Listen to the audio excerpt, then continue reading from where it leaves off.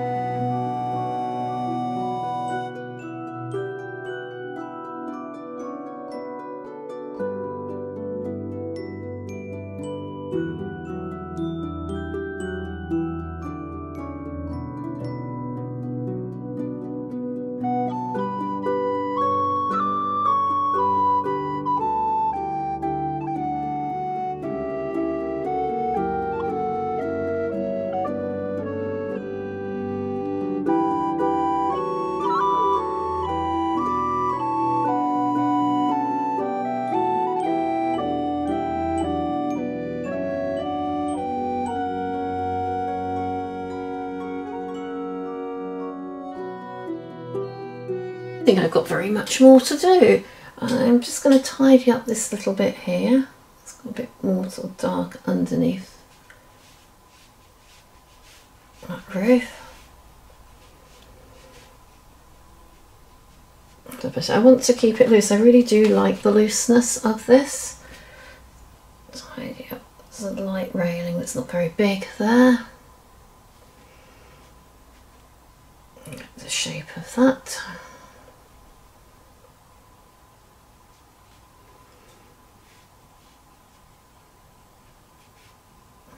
Dark hair there.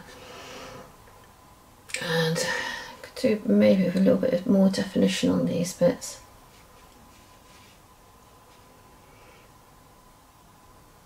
But not too much.